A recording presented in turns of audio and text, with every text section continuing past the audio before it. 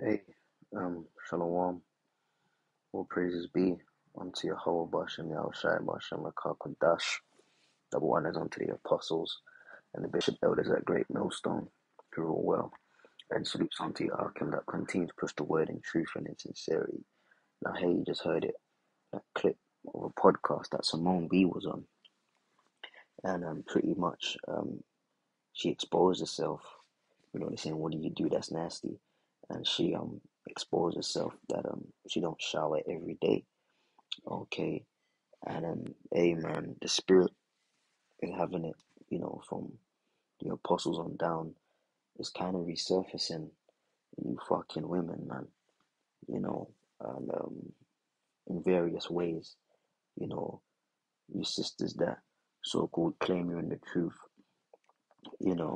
or the way women deal with their men, especially brothers in the truth, or just your overall conduct in general, man, and consistently across the board, it's just off. Now, of course, you have sincere sisters, this doesn't apply to you, you know, but for the majority of you women, man, across the board in the various aspects of life and how you're meant to conduct, it's just horrifically off key, man. Okay, now Simone B's here is saying that she don't shower every day, and sometimes she'll miss a day. If she shower on Monday, she'll next shower on Thursday or on Wednesday, but a Thursday's probably happened, you know, and hey, that's just filthy, man. That is filthy. Okay, I'm gonna say what I have to say real quick, then I'm gonna get these precepts and I'm gonna be out of your way. Okay, and I remember the apostle saying this many years ago, um, which is true. Okay, and that women, if a woman has a shower, then you can get a pass. But if you want to get real technical, showers are for men. Okay, our lower extremities are external, whereas a woman's is internal, man. You know, um, the nature of a man's body, if his diet is correct, is to be alkaline. All right, and especially um, that of his loins. But and a woman um, is very easy, and in today's day and age, it's even deemed normal for a woman's body to be acidic. Okay, that's the two spectrums of the pH balance scale. Okay, below 7 is acidic, 7 and above is alkaline. Okay, so a woman's natural discharge or all the filth that comes out of her is acidic, man. All right, you know, and hey, man, us Israelites, we're naturally a clean people, but the more demonic, people become, the more filthy, people become in soul, in spirit, in visage, and also the body, man. Okay, you know, ain't no woman not having a shower, not meant to be having a shower. You know, I say every day. You know, okay. You know, um, some people shower twice a day, some people shower once a day. You know, but you skipping days and then you going up on a podcast talking about like twice a week and all that shit. That is filthy, and it's lucky to be raw, but she's probably fucking in between all of that, you know, and not washing up, man. That's just filthy, man. Okay, you know, um, you got you. Oh man, I don't even want to get into it, but you get the point. Now this is the scripture, Titus chapter 2, right? But let me, in fact, so like Titus chapter 2, verse 3, the aged woman likewise, that they be in behavior as becometh holiness, okay, not false accusers, not given to much wine, teachers of good things, that they may teach the young women to be sober, to love their husbands, to love their children, to be discreet, chaste, keepers at home, good, obedient to their own husbands, that the word of the Most High be not blasphemed. Okay, so the aged woman likewise, back in verse 3, that's your mothers, man. Okay, your grandmothers, your mothers and grandmothers are there to what? To guide and to teach, as it says at the end of the verse, teachers of good things. Teaching what? The breakdowns? No. Teaching how to keep themselves, man. Okay, how to keep her husband, how to keep a man, how to keep the house, how to keep children. Okay, how to keep themselves. All right, and a woman like, I mean, I don't know, these so-called celebrities, they be putting their bit. I don't really follow Simone B like that. You see her about on what was she on a couple of times? She was on that Nick Cannon, Wilding Out or whatever, whatever, man, all that bullshit. But I don't know her family circumstance, her brought up, see her upbringing. I don't know that if her mother was in her life or whatever the case may be, man. But it's a pandemic that this nonsense is being openly discussed with no shame at all. The scriptures speak about women being shamefaced, man. You know, like there's a certain way women are meant to carry themselves, man. You know, a woman that carries herself with class is an attractive woman. All right, you know, men are likened to lions, man. Lions in zoos, right? You could feed them good pieces of meat all day long. They'll still be depressed for two reasons. Number one, they're caged in. They're not free to roam the safari or the earth, which they should be, or not in some glass cage. And number two, they're not executing their instinct, which is to hunt. Okay? When everything's being put on a plate for you, it diminishes your ability. Okay? That's why Jake don't excel in the world. It's not about excelling in the world, but just in terms of having common sense and conducting themselves. Jake can't excel at that because Jake don't like to think. We've been conditioned to not think for the most part as a people. All right. But we're really meant to be hard workers and thinkers, evaluators, people of rationale. Okay, but when everything's fed to you, you will like rap music. You will like chicken and chips. You know, you like fucking chocolate cereals, and eat that 4 times a day, all right, and wash it down with some lean or whatever. Like we've been made to operate way below our capacity, okay, you know, and that's just is what it is, man. But number two reasons why lions in zoos are depressed and they look sad is because they're caged in, and number two, they're not exercising their natural instinct, which is to hunt. Okay, the natural instinct of a lion is to assess its prey, see it alive, observe it, then strike and clinically go for the kill. All right. Yes, it relieves the hunger of the lion, but it also um, allows the lion to fulfill its purpose. Hormones get released when that lion is executing his bodily function, just like a man. Okay, if you go too long without busting a nut or whatever, your body's gonna naturally get rid of that. Because you're not fulfilling what your anatomy was made to do. In terms of relationships, our anatomy is that the woman is meant to, in the ideal world, the woman's meant to move to you and then run away. That's an acceptable tease. And then once she's like shown interest and kind of run away, then it's for you to go in for the kill and take her.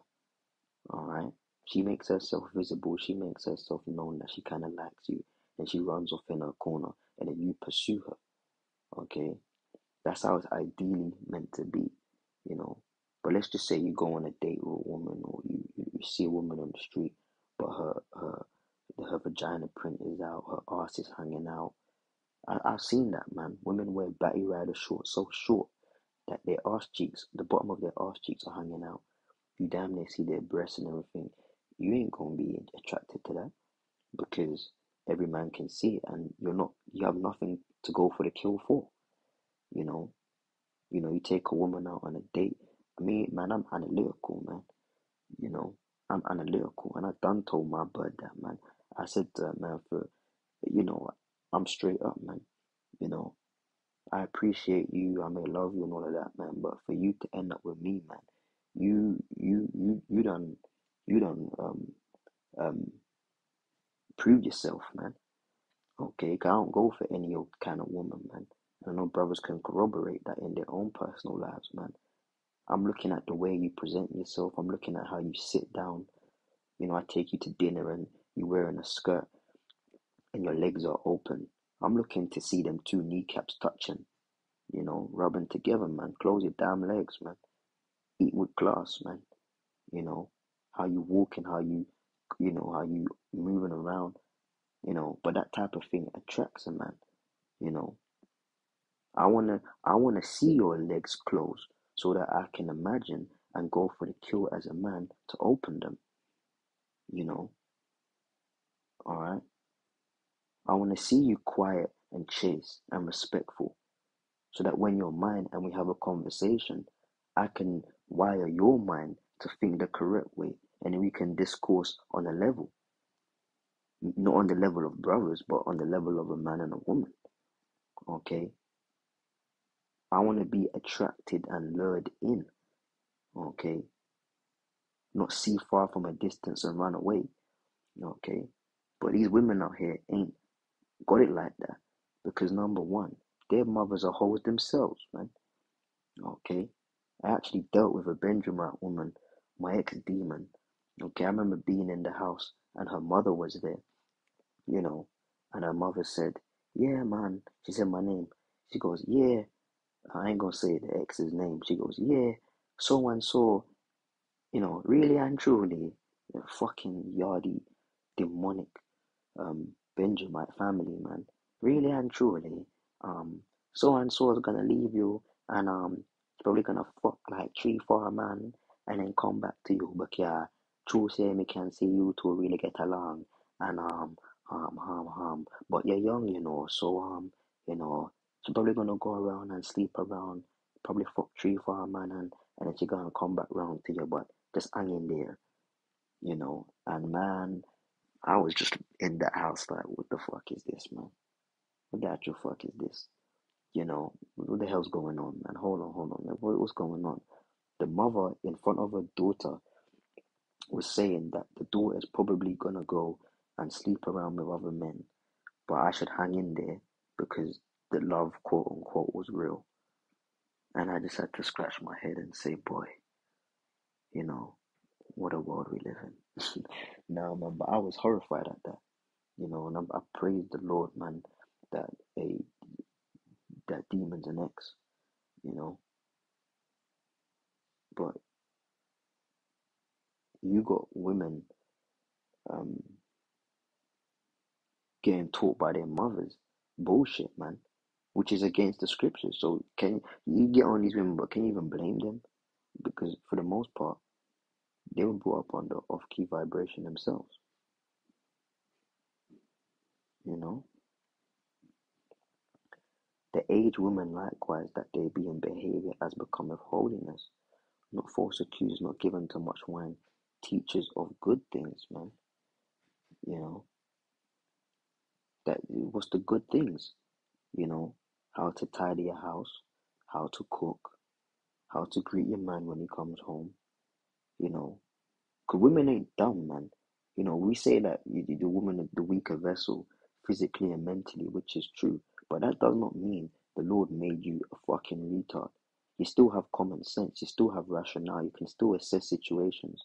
Maybe not on the level of a man, but you can do it. You know, whose wife was it? That guy in the scriptures. His name means simple. Nabal. I forget his wife's name. It wasn't Sarah. Um, was it Abigail? It may have been Abigail. I gotta go and check it out.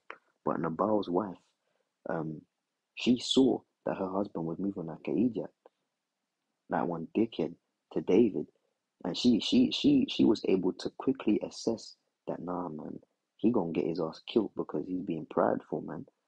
So she used common sense and made some shit happen to try and appease her husband's situation. Now it may not have worked out in that to that end, but at least she got favor with David, and it was accepted, and then it commenced from there, you know. So women ain't stupid, man.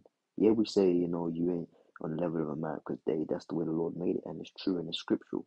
But just because you're not on the level of a man, don't mean, you got two pennies or two marbles in your head rubbing each other and that's all you got. No, women can make good decisions. Women can analyze things to a certain degree, but for the most part, they fucking don't because they don't have no good women above them teaching them because they were raised by hoes, you know. Simple as that, man. That they may teach young women to be sober, man. Or Slakia, but at the end of verse 3, teachers of good things. Yeah, keeping a home, cooking, What's another good thing a woman should be taught? How to analyze her man, you know. He comes home, you know, maybe he's in a good mood, Women are playful, man. I should play with him today. I should, flirt with him a bit today. I should be all over him, give him hugs and kisses, you know, tell him how much I appreciate him, how handsome he is. Da, da, da, da, da. Women have to analyze when to do that, but then they also have to analyze, nah, man, he ain't in the mood today. The food is cooked, all of that, and let me just stay out of his way, you know. And if he wants some later, I'm gonna give it to him and then stay out of the way, you know. Cause men gotta do that. There's days where you assess the woman, man. You know, yeah, she wants because women got needs too, and the scriptures speak about that. The body of the man is the woman, and the body of the woman is the man. You gotta assess like when your woman wants something, and it's your duty to give it to her. You know, if you woman like, oh, bitch, she talking about something she needs to get or she wants, and she's been alright, then you gotta fucking at some point get it. Now, if it's something awful stupid, or you just can't, or deem it not right for her, then fine, reject it. You know, but here it is. If you have a good woman and she wants, oh baby, I want this, you gotta get it, man. Because marriage ain't just about, oh yeah, the pussy feels good, yeah, she's mine. Nah, man, you gotta look after that woman, man. Alright, and as much as we get onto the woman, as I was even earlier myself in this video, a lot of you fucking men that take people's daughters and treat them like shit, alright? But you just do, oh my woman, yeah, the Lord gonna kill you too, man. Because marriage ain't a joke in the scriptures, man.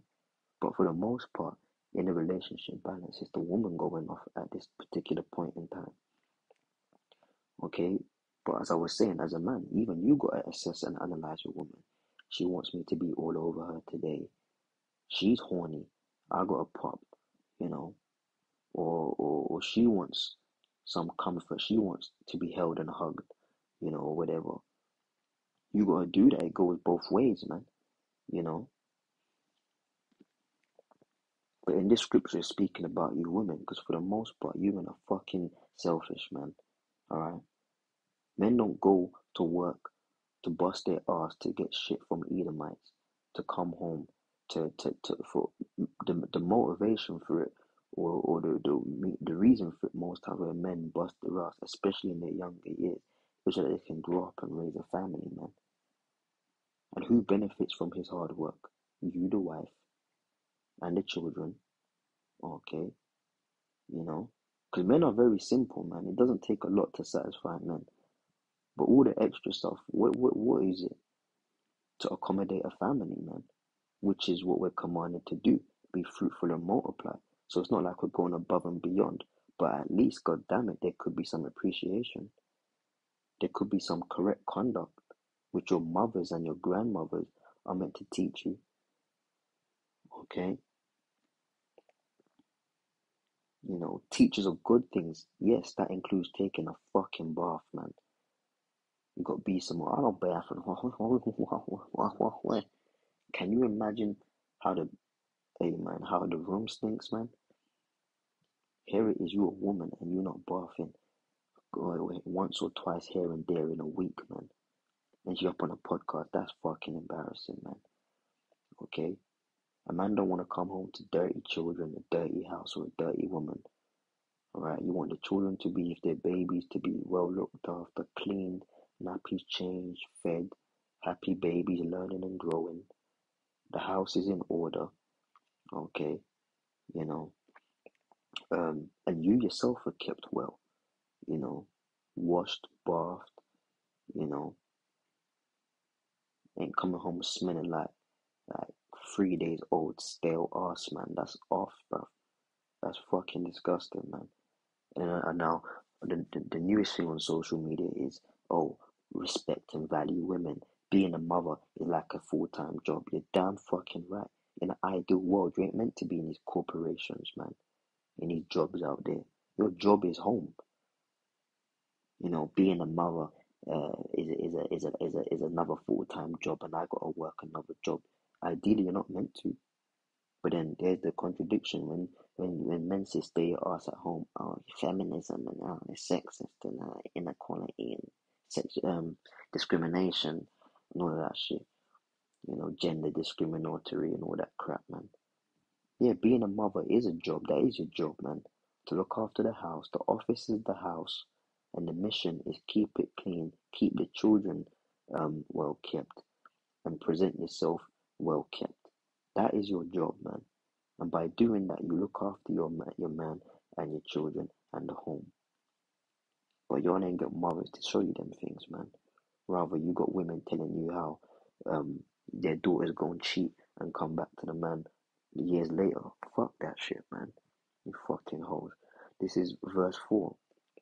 That they may teach the young women to be sober, to love their husbands, to love their children, to be discreet. Okay? Now I know what it is, but for the edification, let's get into that word, man.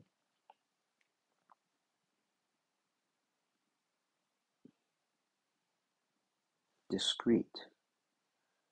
Sophron in the Greek, and it says of a sound mind, sane, curbing one's desires and impulses, self-controlled. All right, you know, because women are more emotional than men. They, you know, express their emotions more. But yeah, man, you gotta be discreet with it, man. You know, the way you move around the house, the way you move out in public, man. Just loud and walking all over the place, man. You know, and I've been out. You know, we've all been out there, man. You can see when like you out, you may be in a shopping mall, and like a man and a woman are out, and you can perceive they're together. They're a couple. They're an item. So like, you know, they're a couple, and it's like the woman's just ruling the roost, walking ahead, walking off bare loud in the shop, doing this, doing that. And you look at the man, and you can see the embarrassment on his face because it's like an unruly dog, man. All right, you're to be discreet, chaste, man. You know, you with your man, and that's it. Ain't no other man up in you, man. Keepers at home, good. All right, it's not good when you don't bath uh, um, during the week, Simone B. And there's a lot more of you stink assholes that do the same thing, man. So it's not just her. That's not a good look, bitch. Obedient to their own husbands, that the word of the Most High be not blasphemed. Okay, you know, you read in Leviticus 15, it's either the 15th chapter or the 16th chapter. It speaks um about you know sex. It speaks about the period of a woman, her menstrual cycle, man. It speaks about copulation of seed. All right, you know, they set like Apostle Ramlab um put it perfectly a couple of weeks ago. There's certain pleasures which lead to impurity. All right, and that's another thing. You know, some brothers seem to be under the the the the the guys that being impure or in a state of impurity is a sin. No, it's not a sin. Now, if you're impure on the Sabbath because you had sex on the Sabbath, then yeah, that's off. That's a sin. Okay, but aside from that, being in a state of impurity is not sin. It's being impure. Okay, you have sex, you become impure. That's not sin. Okay, it's a state of being in the physical flesh. All right, all right. For the most part in the kingdom, apart from the Sabbath and high holy days, we gonna be impure because we got a lot of sex to do. We got a lot of repopulating to make, man, amongst many other things. But just keep that in mind. Most days of the week, except the Sabbath and high holy days, in the kingdom, we will be impure or in a state of impurity in the flesh. Okay? And the law's going to be in us, man. So we're going to know, yeah, I popped, it's day one, I popped. Okay, I got a bath and wait till the evening and become clean again. Then it's going to get ruined all over again. Day two, I popped again. I'm going to take my bath, wait till the evening and be pure. Day three, I popped again. Right? So for the most days in the kingdom, we going to be in a state of impurity where it concerns the flesh. Because we going to be popping. Okay, now you may calm down and have days or whatever you don't. As I said, clearly not on the Sabbath or high holy days, man. But the state of impurity is not a sin. Sin is sin. Impurity is impurity. Okay? Just to put that out there, man.